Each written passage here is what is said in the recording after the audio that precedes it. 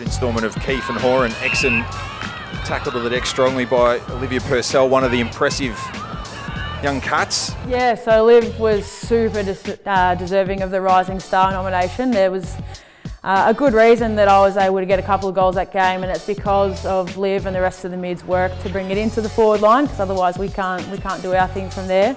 Purcell darts away. Thinking back on the game, that was my favourite game of the year.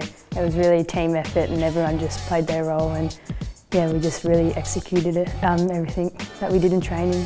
Alive, Purcell puts it through. Big goal for the Cats.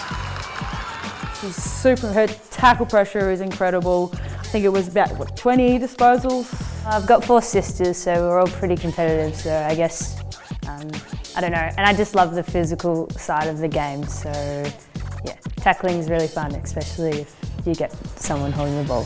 It was really nice to hear and quite humbling to see that I could influence the game for our team in that way. Like the way that Liv moves the ball and uses the ball, she's got such a footy brain on her, and it was really well deserving, and I think there's many more amazing games from Liv Purcell to come, which is a pretty exciting thing.